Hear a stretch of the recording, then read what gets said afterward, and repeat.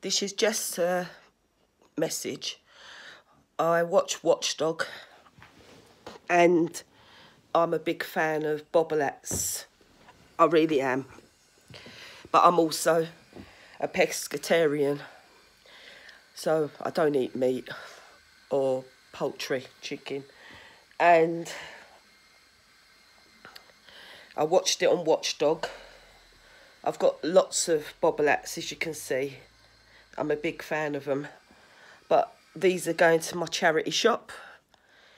To know the difference, you can see, I'm just there. If you see, it looks white, like a skin, like, say for example, if you've got a dog, and underneath where their fur is, I'm just parting it now. You can see that that is fake, not real. I mean real. This is fake, what's on my head. You'd find the ones that are real are more spiky, and the ones that are fake are flat. But if you part it and check, you'll see that it's got animal skin under this. You can see that. So anyone that's like me, that loves animals, even people that eat meat, don't get me wrong. Like, you can see I love my animals. I've got my dogs there.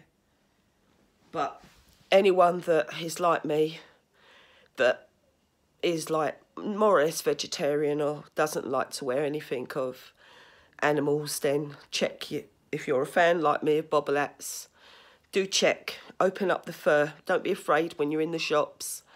Open up the fur. Even furry bags. TK Maxx had a red and black furry bag. Part it, and if you see white, like looks like skin, you'll know it's real, even if it says it's fake. And tell them in the shop. So just a thumbs up, really, because it was an eye opener for me, because I've got so many Bobblettes, and these ones you can pull off. So I've actually, some of these hats that I've got, and I love the hats to bits. Pink, you know, another pink. All of these are all going because they've all got real animal fur. It could be fox, a raccoon, anything like that. So I won't be wearing it anymore, and the bobbles don't come off. So I also don't wear leather for that reason as well. It's just me, my own personal opinion. So excuse the way I look. I'm ill with flu, but just to look out if you're like me. But if you're not like me, then enjoy what you wear. But I don't want to be wearing a dead animal on my head. I don't eat meat. I've been like that since earlier this year, since Lent, and I do eat fish, but not often even. So just letting you know, this isn't a video against people that eat meat. I was brought up on meat.